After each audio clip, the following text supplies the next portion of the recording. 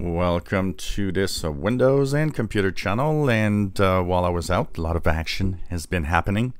The October 2020 update, or version 20H2 of Windows 10, is officially released today, Tuesday, October the 20th, 2020. So if you are in the May 2020 update, you should check it out. There will be a update in your Windows update. All you have to go is to settings, update and security, and in here you of course will check for updates, and you will see that it will be available for you. It's an optional update, so you'll have to say I want it, as it will not install automatically. And of course it updates your version of Windows 10 to the new 20H2 build.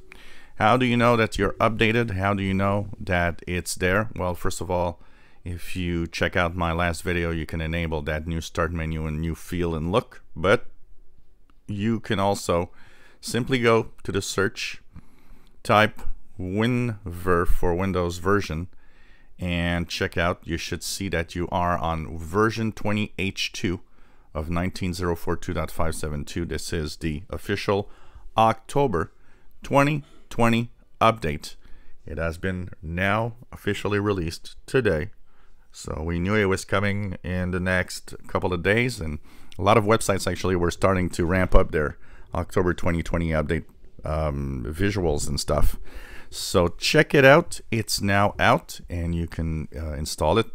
For users of an older operating system, if you're on 1903, 1909 or 1809, you will need to actually do a really big update, because you need to be in the May 2020 update before it moves on to the cumulative update. So for you, it's a big upgrade.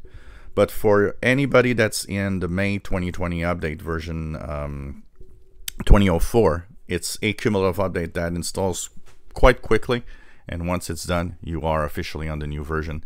It is the same version, honestly. It's just that what it does, it will tweak a few little changes in the registry and on the system to turn on some of the features that weren't turned on yet. So it's officially here. The new version of Windows 10 is out today. If you enjoy our videos, please subscribe, give us thumbs up. Thank you for watching.